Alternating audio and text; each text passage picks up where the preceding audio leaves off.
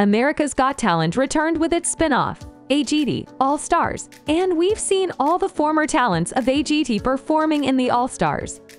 From AGT winners, Golden Buzzers, and Global Got Talent winners, we've seen it all. But we've missed one talent on the show, and it's none other than the Argentine version of Celine Dion. If you've remembered, Celine Tam was a semi-finalist in Season 12 of AGT, and she even received the Golden Buzzer in the show. So let's look at what the teen singer has been doing now. But first, let's know more about Celine's personal life. Celine Tam was born in Hong Kong, and she already had a massive singing experience even before auditioning for America's Got Talent. Just at the age of 3, she started singing lessons with her father and participated in several singing competitions. Celine, born on November 22, 2007, is 15 years old as of now. And just a fun fact, her father is one of the biggest fans of Celine Dion and even named his 2 daughters as Celine and Dion. Moreover, Celine and her sister Dion was born on the same date of the 22nd of November and celebrate their birthday on the same date. Talking about Celine's singing talent, not only she participated in a lot of competitions, but she also won 8 singing competitions in just 1 year. The singer had also competed in Britain's Got Talent, but she was unable to take part in the live competitions. But she did compete in America's Got Talent. With her previous experiences of performing on stage, Celine found it easy to become a star on America's Got Talent. The singer performed My Heart Will Go On by Celine Dion during her very first audition for the show's 12th season. All the judges gave her 4 yeses. In the judge cuts, Celine Tam sang How Am I Supposed to Live Without You by Michael Bolton.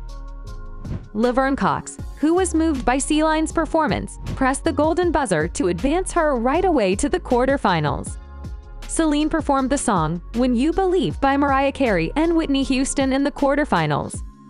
Celine received a standing ovation from Heidi Klum, as she was so moved by her performance. So let's see what she's up to now. Celine has performed on one of the world's most prestigious stages and has been concentrating on her music. She participated in a China-based World's Got Talent event. Celine advanced directly into the last 8, thanks to the golden buzzer she received for her great performance.